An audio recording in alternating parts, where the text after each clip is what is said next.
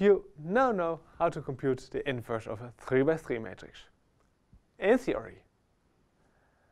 But how does this turn out in practice? Will it be a lot of work? Let us take a look at an explicit example in this video. Here we have our matrix A, 1, 2, 2, 3, 1, minus 1, 1, 0, minus 1. And the question is, determine the inverse of matrix A if possible. So we know what to do. We have to augment A with the 3 by 3 identity matrix. And then we have to reduce until we have the identity matrix on the left, and then we've gotten the inverse of A on the right. So let us get started. Here we have our A, our identity matrix. I want to turn the A into the identity matrix. Well, we are lucky because we have a 1 already over here. So now we want zeros over there and over there. It's possible by subtracting minus 3 times and here subtracting minus 1 times. Minus 3 times 1 equals minus 3, plus 3 equals 0. Minus 3 times 2 equals minus 6, plus 1 equals minus 5. Minus 3 times 2 equals minus 6, plus minus 1 equals minus 7. So 0 minus 5 minus 7. And now we have to do the same with all the right hand sides. So minus 3 times the first row adding to the second row. So we get a minus 3, 0, 0 has to be added to 0, 1, 0. So we get a minus 3, 1, 0. So at the start of this algorithm, the row reduction steps here are quite complicated and here they are quite easy. And if you go further, it becomes the other way around. Then add minus 1 times the first row to the third row. Minus 1 times 1 equals minus 1, plus 1 equals 0. Minus 1 times 2 equals minus 2. Added to 0 equals minus 2. Minus 1 times 2 equals minus 2. Added to minus 1 equals minus 3. There we are. And then we add this row, minus 1 times to the last row. So we get minus 1 plus 0 equals minus 1. 0 plus 0 equals 0. And 0 plus 1 equals 1. We have done our first step. Then we want a 1 over there, but we do not want fractions. Trust me, you do not want to do this computation with fractions if you can avoid them. So we could switch over here, but then we get a minus 2 and we still don't have 1. But we can do the following trick. We can subtract this row 3 times over here. Because if we add minus 3 times the last row to the second row, we get minus 3 times 0 equals still 0. But minus 3 times minus 2 equals minus 6 equals 6. So we get 6 minus 5 equals 1. So then we get a 1 over there, and then we can avoid fractions. And minus 3 times minus 3 equals 9, added equals 2. And then we have to add minus 3 times the third row to the second row.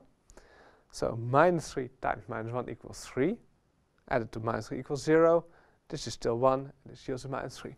And then we are over here. And now we have a 1 over there, and we have avoided the fractions. Because you have to do all those computations, well, most of them by heart. So it's annoying to have fractions. And we can go on. We want a 0 over here. So plus 2. We leave the first row. We leave the second rows. And we add 2 times the second row to the third row. 0 plus 0 equals 0. 2 minus 2 equals 0. 4 minus 3 equals 1. Ah, that's lucky. We need a 1 there later on, and we have it already. Then 2 times the second row has to be added to the third row. 0 plus minus 1 equals minus 1. 2 plus 0 equals 2. And minus 6 plus 1 equals minus 5. So there we are. If you would have a normal linear system, now we are in echelon form over here, so you could start to solve your system. However, we don't need the echelon form, we need a reduced echelon form. We need the identity matrix over here. So we can go on a bit with some more row reduction. We want zeros over here, and later on over there. Well, getting zeros over here and over there, that's not such a big problem now, because we have a 1 over here already. So subtract the third row 2 times from the second row and from the first row. So we get zeros over there. Now, the row reduction over here is no problem anymore, but now we have to be careful over here. If we add the third row minus 2 times to the second row, we get minus 2 times minus 1 equals 2. 0 plus 2 equals 2. We get minus 2 times 2 equals minus 4. 1 minus 4 equals minus 3. Minus 2 times minus 5 equals 10. 10 minus 3 equals 7. So that becomes our new second row. Then for the first row, minus 2 times minus 1 equals 2. Added to 1 equals 3. Minus 2 times 2 equals minus 4. Added to 0 equals minus 4. And minus 2 times minus 5 equals 10. Added to 0 equals 10. So now now it becomes a bit messier on the right hand side. Almost there. Only a 0 over there is needed. So add the second row minus 2 times to the first row. So you get the identity matrix there over there. The last 2 rows will be the same. And then minus 2 times 2 equals minus 4. Added to 3 equals minus 1. Minus 3 times minus 2 equals 6. Added to the minus 4 equals 2. And minus 2 times 7 equals minus 14. Added to 10 equals minus 4. So now we have our A inverse over here. Well, as you see, it's quite a long computation, and there are plenty of opportunities to make errors.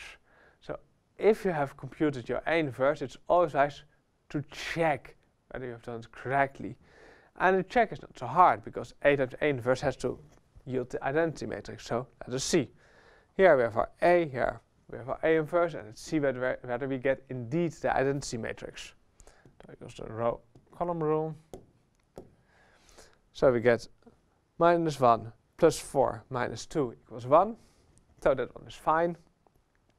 Minus 3 plus 2 plus 1 equals 0. Okay.